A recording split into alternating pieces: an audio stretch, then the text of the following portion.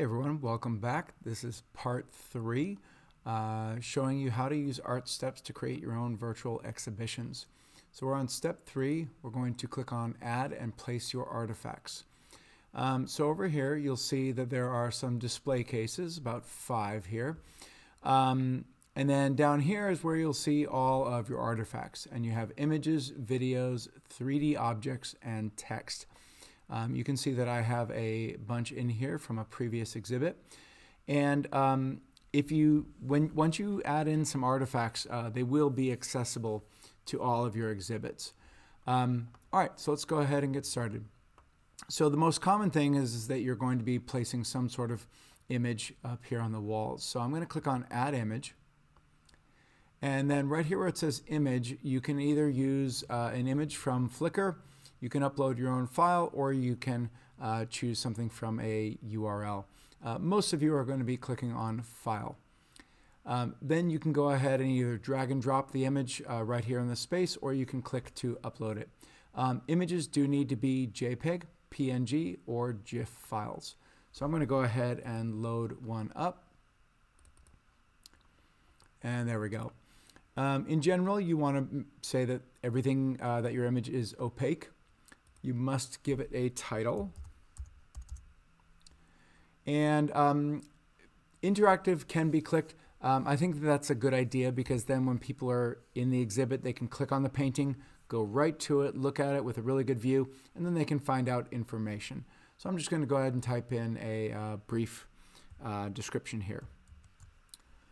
Okay, so once you're done typing in a description, you can add in audio. That seems a little strange to add in audio on a painting, but that could be really cool. Let's see, and then you can go ahead and put in the dimensions, the width and the height. Not as important, but it does give a nice professional look. And then go ahead and click on Save. So once you've hit Save, you'll see that my piece now shows up. So now you want to go ahead and I'm going to click on the painting here, and it loads up, and you'll see that as I move it around, I can place it pretty much anywhere I want. So I'm going to go ahead and place it on this back wall here. And I'm going to go ahead and I'm panning with my right mouse button. And then when I click on the piece, that's when I can go back and I can change any of the settings here.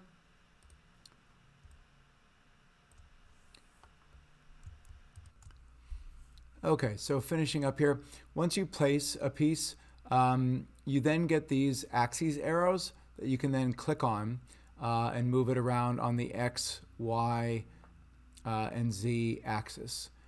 You will see a little eyeball icon that pops up from time to time, letting you know where the eye level is.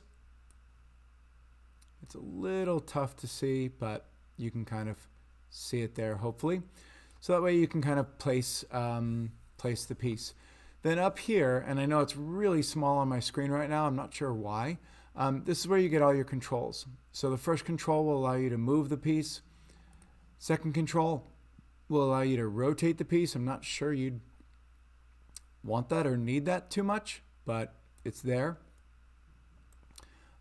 Third is so that you can scale the piece. So again, you can click. It is pretty sensitive, so you just have to move your mouse or pinch your trackpad. But this is really cool because now you can make your pieces be absolutely huge, larger than life, and then go ahead and move them up. And then the last one is the delete. And then over here next to it, you can actually give your pieces different kinds of frames. So just try those. My favorite is the standard black. And there we are. Okay, so last but not least, the display cases. So there's 5 of them. And basically what you do is you just click on them. They do bring out these 3D display cases, which are kind of cool. You'll see this one here needs to be rotated. So again, you would need to click on to rotate. I know it's really tiny, but you would find the ring that shows the axis that you'd want, and then you could actually rotate it around. And then you click on the move tool and go ahead and move it to where you want it to go. Be careful that it's not going through a wall. And then you can actually go ahead and place a painting, and you can place it, right over or on top. I don't know if you can actually place it on this, but you can, I believe you can actually place it down in here.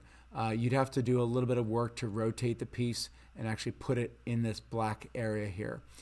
Some of the other display cases are,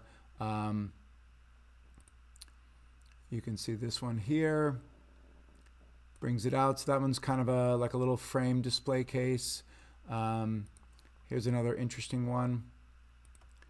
So I could take this piece here and I could move it over and put it inside, trying to aim for that little black area there. Of course, I need to scale this down considerably and get it right in there. So it will take a little bit of trial and error to get it just right.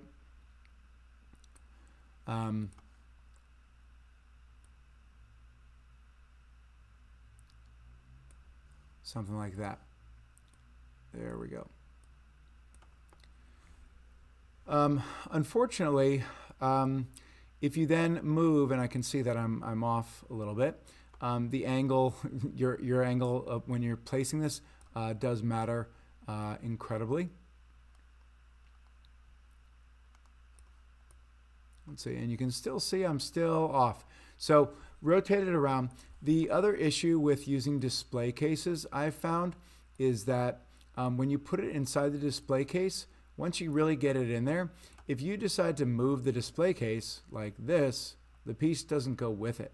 So I'm not quite sure how you attach a painting to a display case. So there we are.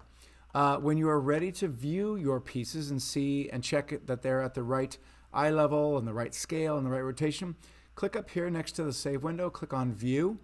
It'll prompt you to save it. Always say yes. And then go ahead and view.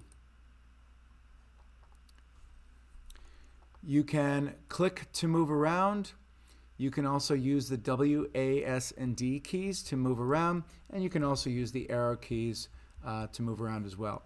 So if I click on this piece over here, you'll see it automatically takes me to the piece, and then it pops up over here so I can see a thumbnail. It tells me the title of the piece and the description that I put below. So here's another one here with a little bit of a more description, and that's what it looks like. All right, I hope this video helped you out. I will see you in the next one. Thank you.